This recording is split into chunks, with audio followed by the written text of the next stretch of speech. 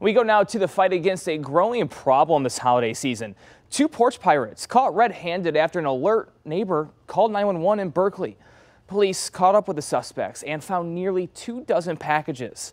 7 Action News reporter Brett Cass is in Berkley tonight with the arrest and how one woman was reunited with a stolen gift. It was just a week ago we were here in Berkley talking to police after a porch pirate was caught on camera. They wanted to put the word out to residents to be on the lookout and call 911 if they saw anything suspicious. And over the weekend, one resident did just that. I got a text or a email from FedEx and said, "Your order, we have delivered it." Shows a picture of the package on the porch. So I said, okay, that was cool. Maybe 10 o'clock-ish, 10:15. I go out and there's nothing on the porch. When Maureen Gillis of Berkley noticed her package went missing just minutes after being delivered, she contacted FedEx assuming there was a mistake. That is, until today. Today, I'm just looking through my Nextdoor app and it's just mentioning anybody in this area, have they missing any packages?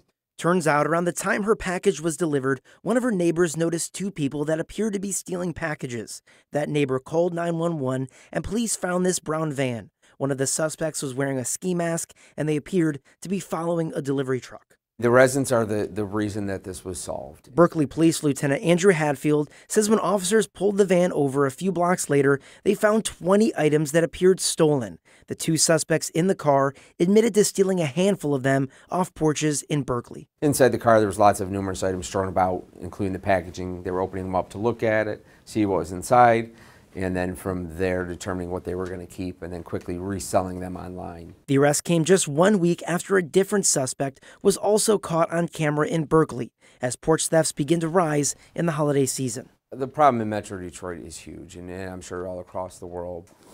Yeah, they must have torn it off because that's where it would have been. Her name and address was gone, but Berkley police found Maureen's package in that van.